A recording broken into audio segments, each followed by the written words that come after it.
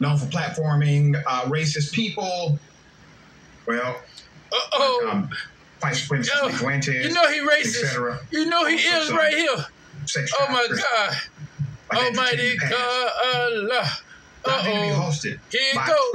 Now, I want y'all to take a look at this and look at this and take this for exactly what it is and arrive at your own individual truth. Today, like that one that intercepted me literally, that was like a booby trap. I walk in and she starts saying, "We got to start a meeting." She didn't say, "Oh, thank you very much for being here." No. Just like the worst. And frankly, if I owned that network, I would fire her so fast. It was so inappropriate. And you give less information than what you would have. They did it with sugar, right? But she doesn't know about sugar. That one. That was sort of terrible. #1 viral. Yeah. And it was the question that was viral. Mm-hmm. I think my answers were sort of good. They were really good. I think they considered to be.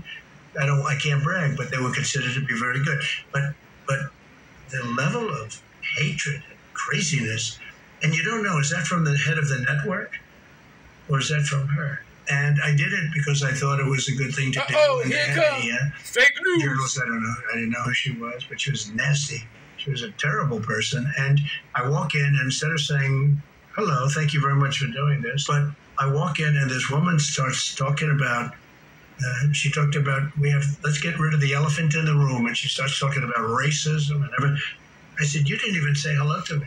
And I'm doing them a favor by doing this. I'm doing this out of respect to the black community. And we're getting record numbers, as you know, in the black community. And she came across, she's with ABC Fake News, which is one of the worst. Fake news! One of the worst. Right. And she is horrible.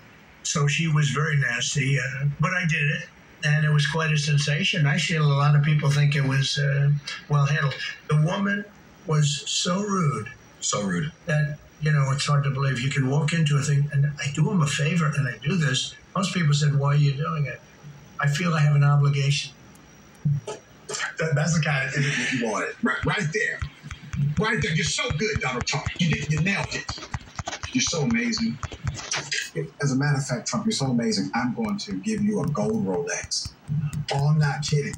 The man gave him a gold Rolex. Here it is. You see, this is probably an open bronze.